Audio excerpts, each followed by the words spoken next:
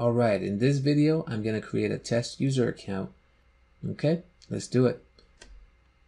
If you do not already have your Office 365 subscription, you just need to go to www.office.com. From there, you can sign in with your account, or you can just simply select Get Office. And from there, you can pick whichever type of value you want based on the type of tools you're looking for. We have one of the best licenses, which is actually not even listed on here, which is the E3 license. Just read through these and kind of figure out which tool is good for your organization. So once you register and you've signed in, you should be able to see a screen like this.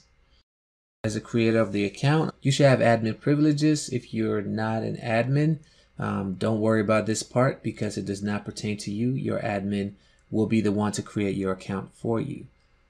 Alright, so as an admin, what we do is we go to the admin app. And that'll take you to the admin center. Alright, let's open this up a little bit. And from there, what you want to do is select users. And then you want to go to active users. Alright, so I've got a few of my users here. So what I'm going to do is, let's say I want to create my test user account. I'm going to select add user. Call it test account. And for the username, let's say I want to call it test account.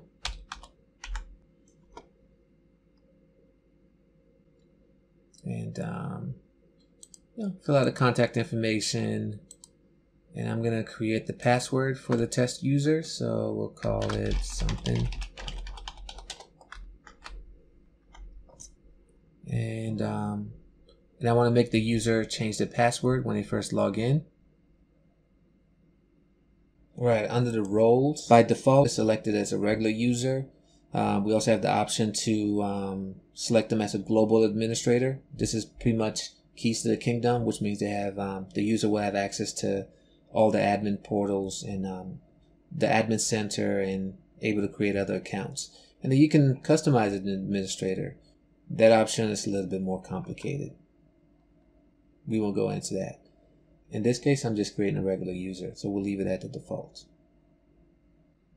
Alright, now under product licenses, this is where I want to assign the appropriate license for the user. I'm going to select the license that I want. Again, if you're not an admin, you don't need to worry about all of this. Alright, so I know the licenses that I want to assign to this user, so I've assigned them. Then I'm going to select add. And yes, I do want the user to get an email. And this is actually a pretty good way to verify that the person requesting the account is legitimate, because if they have access to their secondary email, then you know that it's them. So I'm going to have it sent over to the email, and I'm going to send email and close. Okay. And just like that, a new user account has been created. And you can see I even got a notification of it in my email. So that concludes the tutorial on how to create an Office 365 account. In the next video, I'm going to show you the user side.